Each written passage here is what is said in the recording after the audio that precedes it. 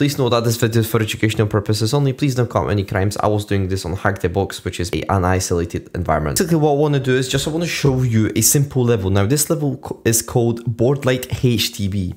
And this level is simple. It's a Linux machine. It is very basically, I think, if you're a beginner, I think this machine's pretty good when it comes to actually learning the skills to hack, right?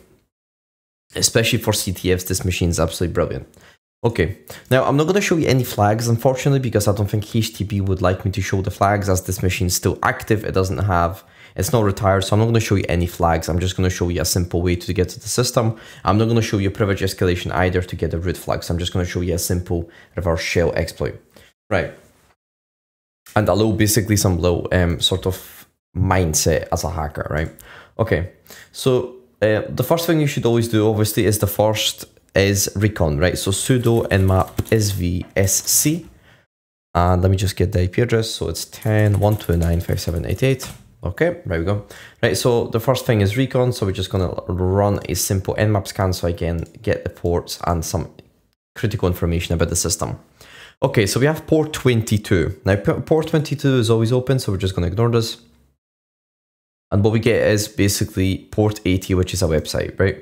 So if I open the browser and I just type in http 10.129.5788. Now notice that I don't need to specify any protocol or any port. Well, I do specify the protocol, sorry, but I'm not specifying anything else. I'm not specifying a port. This is because port 80 is HTTP, so we don't need to specify any other port. But if the website was on port maybe 10,000, then you should specify the port to 10,000, right? Okay, so as you can see, basically we're on the website, and if you open the browser, right, the first thing you should do is look for some functionality. Now, there's not a lot of functionality because this is a CTF, it's easy, so there's not a lot of sort of to get lost here, right? So we have home, about, what do we do, contact us, login page, which doesn't work, and a search bar, which doesn't work either, right? So if you come to contact us, one thing that caught my eye here is the contact page. Now, it actually works if I do 123 and I do, for example, 123@gmail.com and I do some simple message. It sends a message, but the thing is, I'm not sending a message for fun. What I'm trying to see is what actually happens when I send a message. So I'm going to do 123. I'm going to send the request again. I'm just going to send some random information I can think of, and what we're going to come to is burp suite. Now burp suite, basically what I'm looking for is some forms, contact forms can have XML, right? So it could be an XML form. In this case, it's not an XML form, so I can't really perform an XML injection attack or XXE, right? So we're gonna have to move on to something else, right? Okay, but there's nothing here. There's no functionality. You can log in. There's nothing here. What we could do is run a subdomain enumeration. So we could look for maybe some login pages, some files, maybe some credentials, maybe anything, right? But the thing is, the first thing we're gonna do is we're gonna run a subdomain enumeration, right? So what we're gonna do is, I don't think I have it. Yeah, I'm gonna have to type in again. Okay, so we're gonna use FFUF for subdomain enumeration. But before we do this, we need to specify a etc hosts basically entry. So if you do sudo nano etc hosts, and in my case, as you can see, I already have them configured because I'm re-recording this. No, cancel, right? So if you basically come here, right, and you do sudo nano etc hosts, and you basically take the IP address with the basically domain or the host. So in my case is board.htb. You can specify whatever you want. I'm just going to call it board.htb, right? And a subdomain, but I'm going to show you how to get a subdomain as well, right? So we're going to cancel this for a second. I'm going to run FFUF -w user share word list sec list discovery DNS, and we're going to run it subdomain top 1 million, and we're going to run it. There we go. Right, that's what I'm looking for. Now, what we need to specify is also the IP address. So I'm gonna, the actual address. I'm gonna specify board.htb, right?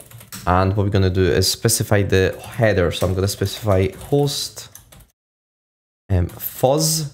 Now the reason I'm putting fuzz is because that's how FFUF works. If you put fuzz anywhere, it's gonna fuzz, right? So if you were to put fuzz here after HTTP, it would fuzz, right? So I'm going to do fuzz.board.htb, and I'm just going to close it, and basically I'm going to let this run. Now I want to show you one thing. As you can see, we're getting a lot of entries, but these are false positives, right? So what we need to look for the difference, right? So if I type in -h, what I'm looking for is a filter. So either matcher or filter. In this case, we're going to use a filter, and we're going to look for something that's basically the same, right? In this case, we could use the words, right? So we're going to use the words to specify. We could also use something else. For example, we could use the size. So let's actually use the size for a change, right? So let me just look for the size. There we go. Filter HTTP response size. So I'm going to use -s, and we're going to specify the 15,000. Okay, so 5, there we go. Right, so we're going to specify this, and as you can see, I have found a subdomain, right? So just a quick question, if you ask how this works, I'm going to break this down again, right? So what I've done is I've basically run a simple request, and as you can see, we get a lot of false positives. So what we need to do is just filter all of these out, right? I don't recommend filtering the status to 100, right? Just one thing I want to touch on, do not filter out status to 100. Status to 100 is okay, which is good for us. We should not filter out status to 100. What you need to do is filter out something else, right? Because status to 100 means okay, which means if you want to filter out something that we want, then we're not doing ourselves a favor. We're filtering out something that we need, right? So filter out, for example, 404, which means not found, or 403, forbidden. We can also bypass forbidden, which means 403, forbidden, but that's for later on. That's not really for this video, right? So if you're filtering stuff out, just be aware what you're actually filtering out, so you don't actually waste your time as well. In this case, what we can do is we can either filter the size, the words, or the lines, but in this case, either the size or the words is perfect, right? So it's up to you which one you want to use. In this case, I decided to filter out the size, right? But you can also filter the words. And this obviously goes for anything, right? Not just for this situation. This goes for 90% of the requests that you send with FFUF. Right, so as you can see, we have found a subdomain. So we have found the subdomain, and the next thing we need to do is we need to specify the subdomain and the etc hosts. So if you do sudo nano etc host, put the IP address, so in my case it's 10.129.5788, and we specify the crm.board.htb, save it, and if you come to your browser and you just basically change to crm.board.htb, what this will do, this will give you basically the login page. Now, what we could do in this situation is we could brute force, or what we could do is we have our really short list that we could just manually try to guess the default credentials. Default credentials and CTFs are very common, so I do recommend just checking it before you waste your time running a brute force attack, or even getting the brute force attack or dictionary attack wrong. Just try to do it yourself. Just try some default credentials, or try to look up. Also very important, is you should also try to look for default credentials. So for example, if I'm trying to get to dolly bar, right? So if I put dolly bar default credentials, right? So as you can see, right, login as admin and password is the same than the ones I'm, right? So I guess, but it says admin, like login as admin.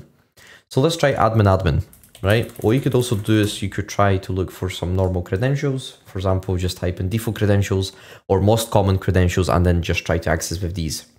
Okay, so just one thing I want to show you is the next step for you is you should look for functionality in this website, right? Or whenever you get another website, especially in CTFs.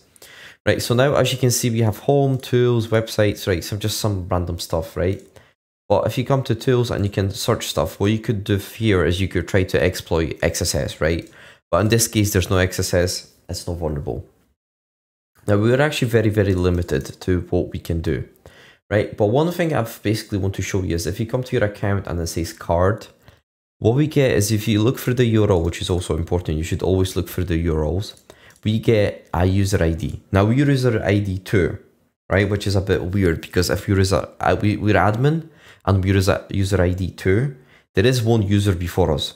Now, if you were to access, for example, if I was to put in ID 1, which we can't access unfortunately, but you could maybe play with cookies, maybe you could inject a cookie that could give us access to ID 1, or just a simple IDOR by just simple changing the URL. it could give us some information, right? So something to be aware of. Now, unfortunately, this is not vulnerable, but if this was vulnerable to IDOR, we could possibly we could send a report with IDOR, which is a bounty, or we could maybe get some credentials or some information that we're not supposed to see, or customer data, which is very good for bug bounty, right? So unfortunately, there's no IDOR here, but something to be aware of. If you see ID, you could try to exploit it, right? In this case, it's not exploitable. Right, okay, but we have now, basically we have valid credentials that allow us to log in. What can we do with this? What we can do is, if you're to go to Google, right, Google, it doesn't matter, right, we have this exploit. So what we could do is we could exploit using these valid credentials. Right, so now what we need to do is we need to basically look at the exploit. If you look at the exploit, it basically tells you how to use this, right? So what we're going to do is I've already copied this and I've already got it on my, I think it's on my file somewhere. Also, I'm going to start a listener up because we need to use the listener to receive a reverse shell, right? So I'm going to type in ls, and as you can see, there's exploit.py. Now, the fastest way to start this is just type -free exploit.py, and before you paste it, send it, what we need to do is we need to give it some informations. So if you come here to usage, also GitHub is also very, very important, or whatever you got this from, it is important that you check how to use this, right? If you type in -h, it usually tells you how to run, as you can see.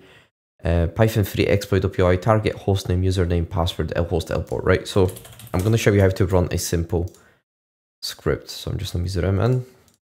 Okay. So to run this, what we need to do is type in -free exploit.py, or your file name, whatever you've named it, and we need to put target hostname. So for me, it's http crm board.htb. Now remember how we put in the IP address with the hostname, it will resolve it itself. So we can just put crm board.htb because of our etc hosts entry, right? Username, so admin, it could be something, in my case, it's 10.10.14.108 and lport, which is 444. Now I'm going to send this, and what's going to happen is, as you can see, it worked, right? So as you can see, try and editing page show and call reverse shell. Press Ctrl C after successful connection. So in this case, if I check there we go, right? So as you can see, successful. I'm just going to press Ctrl C and send the command. So in my case, who am I?